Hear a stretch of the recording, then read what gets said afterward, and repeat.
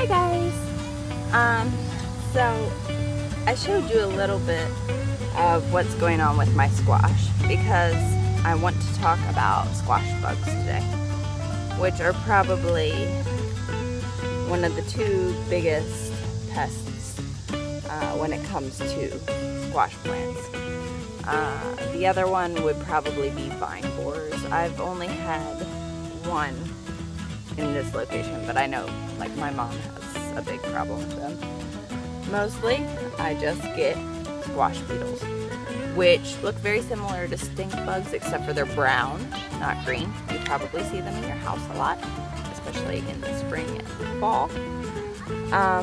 Why, I don't know, but they do tend to hang out in people's houses. So they will eat other bugs, but their favorite thing to lay their eggs on is squash leaves. And sometimes they lay them on the top if it's a big bushy plant, but more typically it's on the bottom in between the veins of the leaves.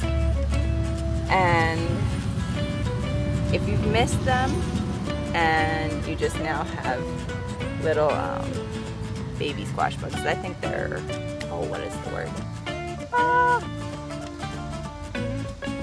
I forget the name of immature squash bugs, but whatever they're called.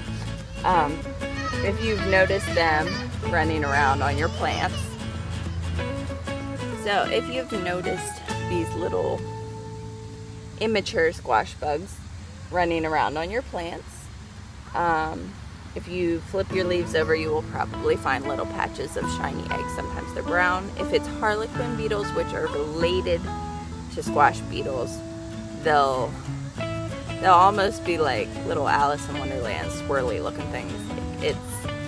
It's like little tiny cake shaped things with black and white rings on them. They're actually quite cute. But the easiest way to get rid of them is to get yourself some duct tape. Just get a length of it and hook the ends over backwards so the sticky part's on the outside. Hold it with your hand.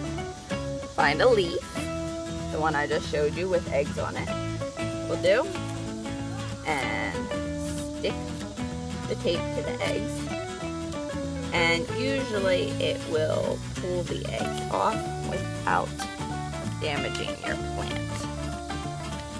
See if I can show you that. See how they're stuck to the tape?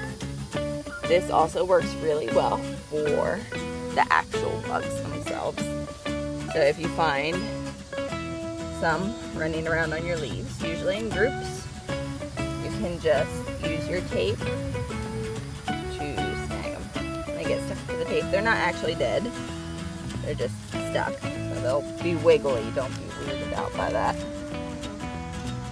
If it weirds you out, just remember you are protecting your squash. It'll make you feel better. So there weren't too many on that leaf. There's some there. You have to be careful because sometimes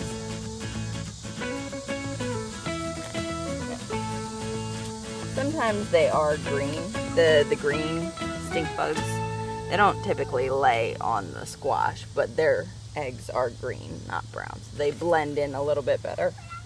So yeah, you can pull them off at this stage. I guess they're called nymphs. At this stage, their abdomen is kind of green, but when they get bigger, they turn more gray colored.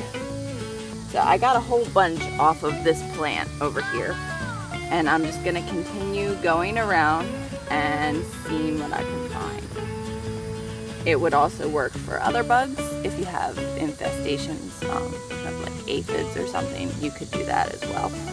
And the nice thing is, once you're done, you can just trash, and they're not going to crawl away because duct tape's sticky. So that's my tip for you today. Check your squash. It's easier to get rid of them when they're still eggs. I haven't been checking them recently because it's just been hot and I've been focusing more on weeding, and there's quite a lot of eggs going on, so I need to get to work and see how many I can find before they hatch. If you have any questions or comments, leave me a comment down there, and I will see you guys again next time. Bye.